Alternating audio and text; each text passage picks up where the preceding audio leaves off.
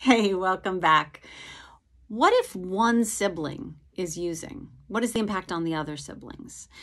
We've been talking about what happens if a parent is using, but now we're into the siblings. And this is a tricky one because as it turns out, siblings are really powerful. They have an incredibly powerful influence over other siblings, especially you can imagine if it's an older sibling and their influence on the younger sibling. They have a lot of power to undermine family culture and rules, and they have a lot of power to strengthen family culture and rules. And if you can recruit that kid in as someone, as a role model, as a mentor, as being protective over their younger sibling and not wanting their younger sibling to make bad decisions, that can be an incredibly protective thing for a younger sibling.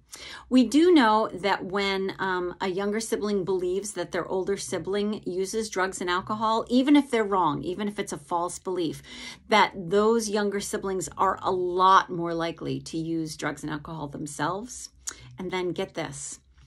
When they asked people who used drugs and alcohol about where they got their drugs and alcohol when they were young, 1 out of 10 of them said, it was my older sibling who was my first supplier.